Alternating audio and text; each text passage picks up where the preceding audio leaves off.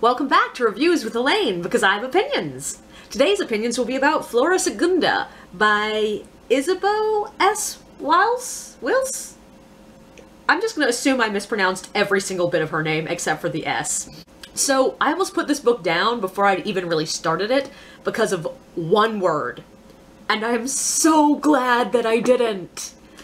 So one of my biggest pet peeves about young adult or middle grade books is when the author cannot quite capture the voice of the age range she's writing about. Like books featuring 16-year-olds that talk like 10-year-olds, or 10-year-olds that talk like 7-year-olds. I hate it. It really bothers me. I even prefer when the author, like, ages up their characters accidentally. So, like, when there are characters that are supposed to be 10, but they talk like they're 12 or 14 or 16, I'll tolerate that. But objectively, just getting the age range of the characters wrong really bothers me. And sometimes this is because the books are written for a younger audience than they're featuring. So, like, yeah, the 12-year-old character is talking like a 7-year-old, but that's because the books are aimed at 7-year-olds. But no, even in those cases, it still bothers me a good bit. And the first 2 chapters of this book, the main character, who is 13, supposed to be 14 in like 4 days, says the word potty like a dozen times. And I found it infuriating. Now, there are a lot of other linguistic oddities in the narration, but I found all of them acceptable. They felt like slang. They felt like something a 13-year-old in this world would say, especially when we saw more adult characters also saying some of these words. And a lot of it was just portmanteaus, combining words, adding suffixes, adding prefixes, and this all feels like the way 13-year-olds play with language. I'm okay with that. But potty?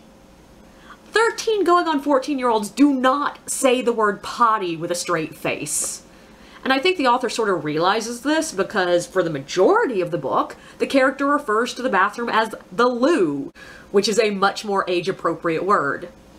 And by the way, this book is not written for the little ones. There is some gruesome stuff in the book. I think it says on the back it's age 12 and up, and that feels about right. But to the actual book! Flora Segunda is the story of a girl named Flora, who is about to turn 14.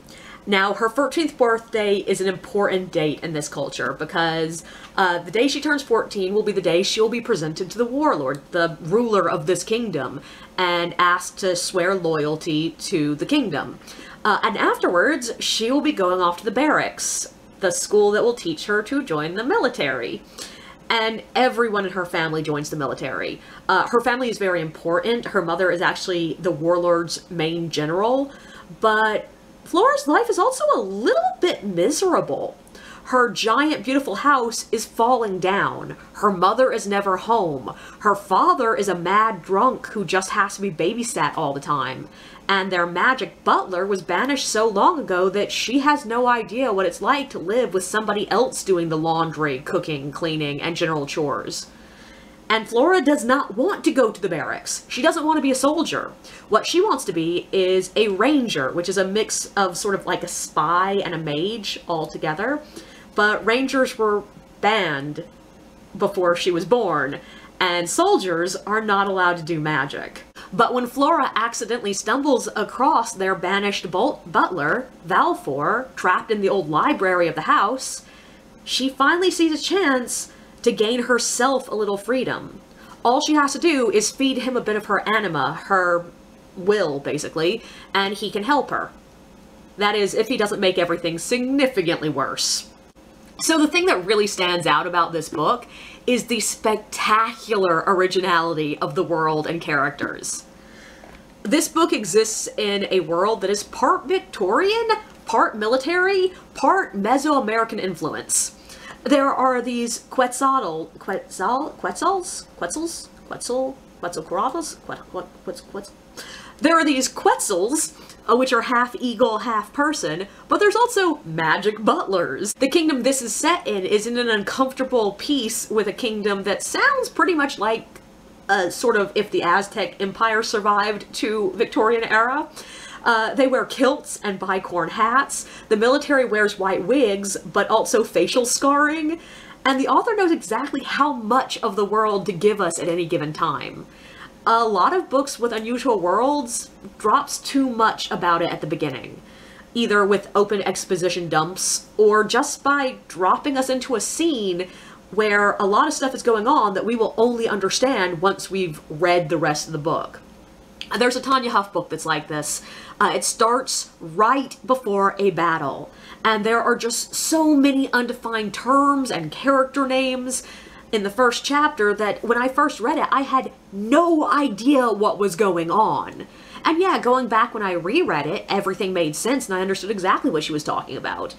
But because she dumped too much at the beginning, I didn't have any landmarks to latch onto. This book, on the other hand, introduces the unfamiliar slowly, dropping one or two new concepts in each chapter, so that you only realize how unusual the world is when you're like halfway through the book.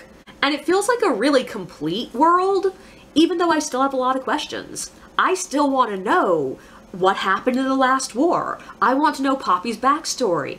I want to know how the warlord came to power, what exactly Valfor got banished for. But none of this felt like it was lacking in the book. It just made me want to go read the next one. And I loved the characters. There's a scene near the end when one of the characters is insulting Flora and her family, and I felt myself getting viscerally mad, wanting to step in and defend them. And it's done the same way the world is. Things started really simply, seeming relatively flat and one-dimensional, and the author built up elements bit by bit by bit as we went along. Like, for example, Flora's mom seems like she's going to be such a cliché overbearing mother. But when we actually meet her, she's lovely and kind, even while being tough as stone. And it's not one of those books where you see the protagonist's parents and go, oh, so she was just misinterpreting things, the parents are nice, and she's a whiny brat. No, Flora is right. Her mother is overbearing. But it's just not all there is to her. Same with Poppy. He seems like a simple one-dimensional problem, but then we get to see these beautiful flashes of the person inside of the problem. And on that note, this book does some really beautiful subtle work of touching on mental health. Poppy, as mentioned, at first seems to be a one-dimensional mad character, but the more we see of him, the more we see Flora trying to deal with a parent who cannot parent her. Flora's struggle to come to see Poppy as more than just a burden, to see him as more than just weak, to understand him as a person, and to really get to understand his mourning, is subtle. It's so subtle you sort of don't realize it's going on until you're, like, almost done with it. It sort of just happens to Flora across the book, and that's really cool. And also, so spoilers here, Flora gives Valfor her anima, and that basically starts draining her will. And she's left with something that looks an awful lot like a deep, deep depressive fit. She can't convince herself to care about the fact that she might be dying. In fact, at one point, she devolves to the point that she's literally thinking that she hopes she disappears soon because all of her problems seem too big to handle. The solutions seem impossible. She even starts striking out at her best friend, Udo, who is desperately trying to help her.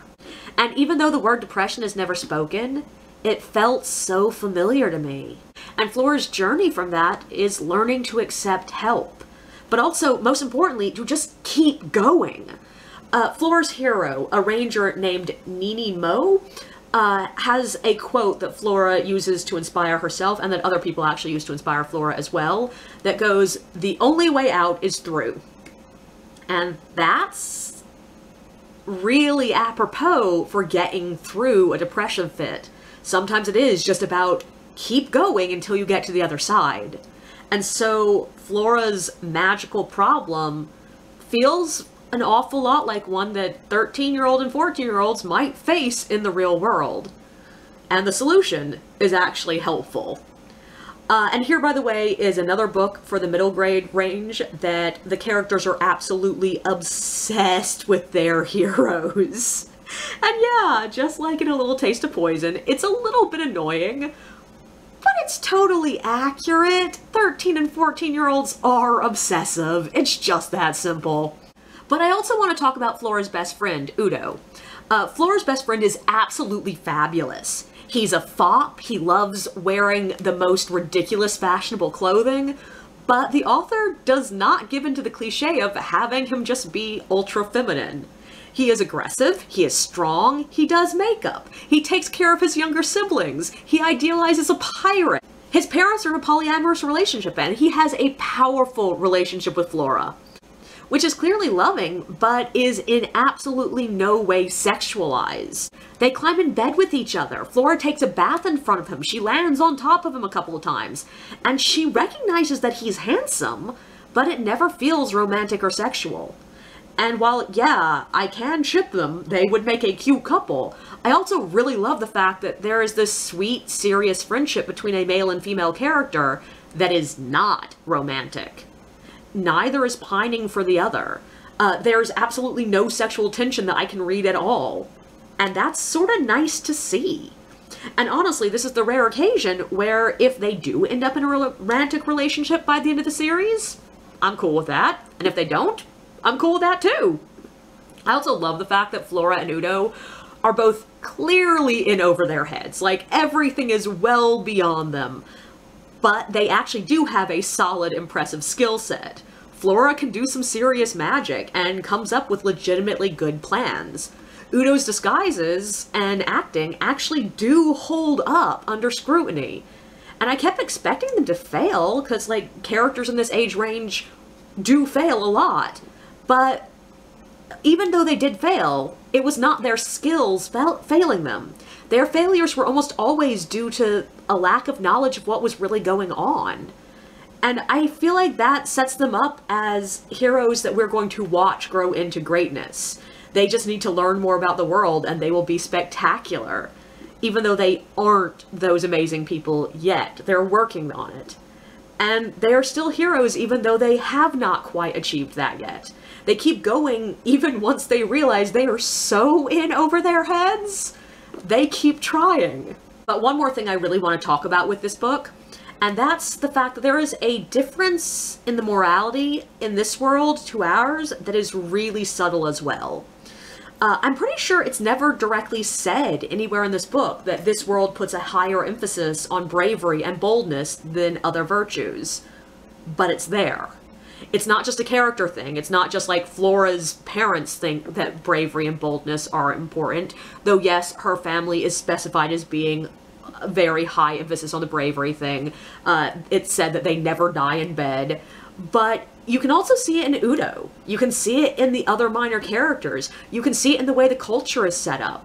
Everything from the fact that the warlord gambles in a seedy ice cream parlor, to almost everyone showing Flora and Udo significantly more respect when they just refuse to back down. These things sort of add up to create this subtle shift in morality that is the kind of thing you see between real cultures in the real world. It adds to the feeling that this world is completely new and original, but also completely full.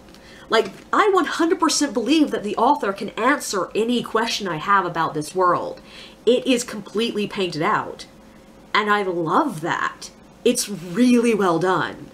I like this book enough, I've already ordered the sequel. So yeah, Flora Segunda, recommended by me.